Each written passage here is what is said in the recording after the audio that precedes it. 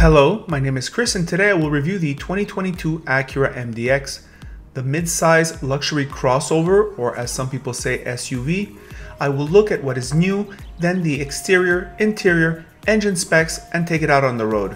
Let me know if the refresh is enough. I certainly do. The new design language looks good on the TLX, but it really is better on Acura's crossovers. The 20-inch wheels look sporty.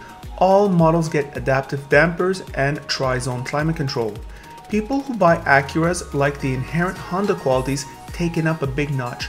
These are no longer dressed up Hondas, but are authentic luxury items. Acura's relatively good reliability makes it unique in the luxury segment. Only Lexus does better, making MDX interesting from a purchase point of view. This red color is beautiful, it pops and is tasteful. MDX got some smiles and long stares during my week with it.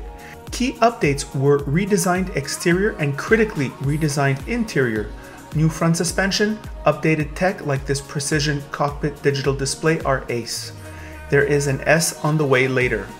There is plenty of room. I feel I repeat myself when reviewing crossovers. Rear seat room is awesome, as is the panoramic roof. The driver has the best seats in the category, heated and cooled, and there is an upgraded ELS sound system that plays loud enough and crystal clear. You do get a 12.3-inch display, which is non-touch, unfortunately, because there is a horrible trackpad interface, a real downer in terms of ease of use and ergonomic. The digital dash, thankfully, is superb, as are Acura's easy-to-use driving aids, which can do stop-and-go traffic, which I did all week. Wonderful. There are drive modes, but just leave it in normal mode.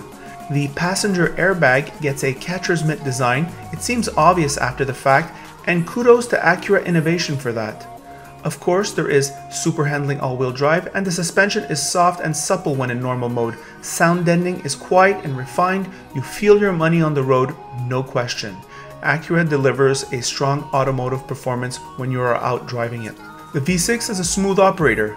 Acura just keeps making it better and better. With 290 horsepower and 267 pounds of torque, it almost feels underrated. There is a standard 10-speed automatic transmission, which is also hyper smooth. Fuel economy is 12.6 liters in the city and 9.4 liters on the highway, or 1925 mpg. This week cost me over $70 in gas. I'm ready for a hybrid. Here are my thoughts on the road. Hello car lovers, driving the 2022 Acura MDX. I've had this car for the week.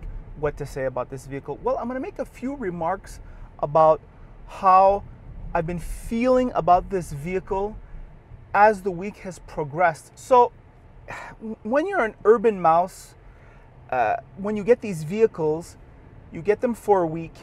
And at first they're so big, right? Because I really don't need all this space, and it's just so high off the road, and it's just, I'm so unused to driving this vehicle, and I kind of feel that it's a bit of something I don't need.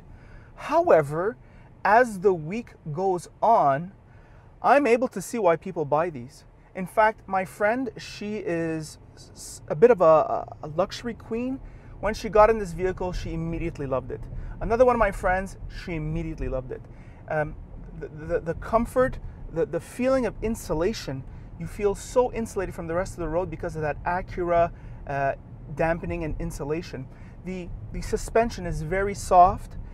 The V6 engine is so smooth. They've been perfecting this engine now for almost 2 decades, I think, or even more. And it just gets smoother and smoother in operation. It never feels like it lacks power. The luxury appointments, I think on first glance, it may look a little flashy, but where Acura gets you is on the key driver interfaces. This is where it's as good as the best of the Germans. We'll start with these seats. I know I go on and on about Honda seats, but god damn it, they are the best. And that's just the way it is. These are very comfortable, they're heated, they're cooled, and they have a nice high natural seating position. This is textbook in how it's done. You do get the high-end sound system. The ELS sound system delivers, at least in this trim. You get the giant panoramic roof, which allows for a lot of natural light, or else it would be very somber here. Acura choosing to go just with dark gray, and that's one of the elements where I think it lags behind its rivals. However, with that giant moonroof. So much natural light comes in. It's wonderful, especially on cloudy days. That's probably underrated here. We often think about moonroof, the sun, but it's really on cloudy days where it makes things so much less gloomy in here. You do get the digital dash. That's a key interface. You do get a very nice infotainment display, nice color, nice contrast. Everything is fine on that level. You do get a nice steering wheel, nice to hold in hand. When you close the door, it feels very quality. The only place I think where Acura gets out of whack is at the same place that Lexus gets out of whack. It's with this whack interface. This trackpad is a mess. The screen is not a touch screen, and it's too far away anyway to be touched. So that entire infotainment touchscreen should be brought forward a few inches. And I mean, there's a reason why people do that, right? Oh, it's aesthetically unpleasing. Yeah, maybe it might not be as awesome, but it's sure easier to use. And this trackpad is a mess. Go with the rotary dial that the Germans have if you can't do anything else. And those are my thoughts about that. The driving aids work well enough. I'm familiar with Acura driving aids. These work fine. I was on a highway going up north to Quebec. For those of you who know, going up to Saint-Sauveur in the 15, that highway is a mess. It needs at least 2 more lanes. And of course, we're not going to put them there because we're just not awesome. And the stop and go traffic in midday, well, this stop and go cruise control really helps diminish the soreness of the daily grind, if I can say so. So really good on that level. Steering, very easy. Suspension, once again, very easy. These seats, very easy. It's basically a comfort model. A-Spec apparently means sporty. I would say sportier in appearance. And maybe if you put it in sport mode, but why would you? It is more sporty. Really what this vehicle is about is comfort. This is what this class of vehicle is about. I just got out of the Mustang Mach-E, which is set up way more sportier. I don't know, these vehicles are not meant to be sporty.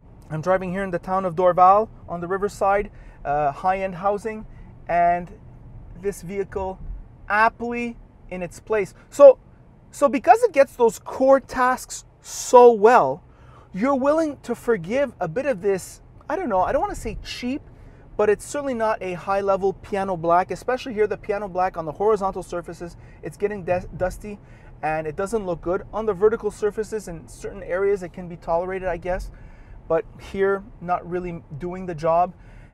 The interior feels maybe like $65,000, whereas this vehicle tax in costs $75,000, just in terms of the aesthetic quality. And everything else, it meets or exceeds its price range, which makes it a tremendous bargain, I think. The A-Spec model is often, though, I find Acura specs out the A-Spec where you get everything you need and all the fluff is left out. I think this is highly recommendable on the lease, and definitely recommendable on the purchase. Although Acura is not as bulletproof reliable as Lexus, let's say, it's certainly more reliable than its German counterparts. And that is the review. By the way, if you like this video, like it. If you don't like it, don't like it. And if you really like it, you should subscribe.